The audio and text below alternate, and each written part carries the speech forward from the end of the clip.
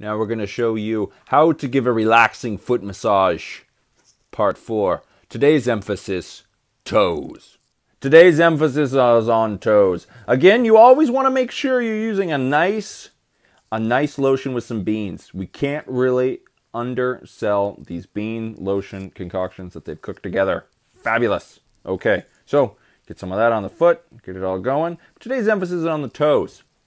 And the notion that only big body parts are worth skipping of the massage is old and false. Skip the toes, and the toes will notice.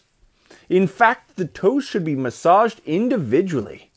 Toe massage can serve as an interesting prelude to the fingers.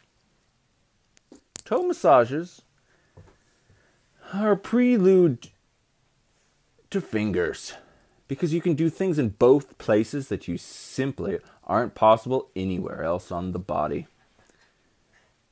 The best strokes focus on the remarkably sensitive sides of the toes.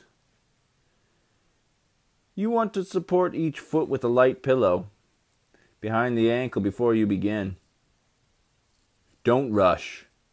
Repeat movements 3 times, 4 times, 5 times, once to get the toes used to being touched, twice more so they enjoy it.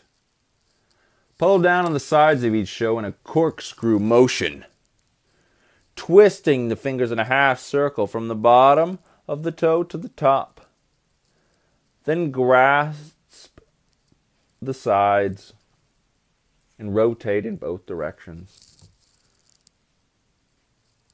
Finally, fold your hand over the end of the toes and flex them gently forward and back inside the point of tension. Toe massage sends your partner an important message. You care enough to massage the toes individually.